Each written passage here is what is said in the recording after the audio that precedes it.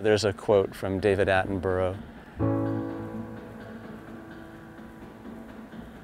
People will only protect what they care about, and people will only care about what they experience. When you come to a wild place like this and you get to be part of a group of people that also want to be here and then get to do meaningful work, then you can't help but fall in love with it.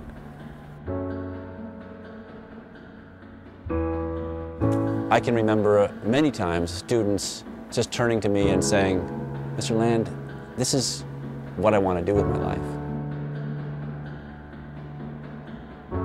For me, that's what teaching's all about. I think it's really hard to know what Santa Cruz Island means until you come here. If you have an opportunity to come to Santa Cruz Island, don't pass it up. It may change your life.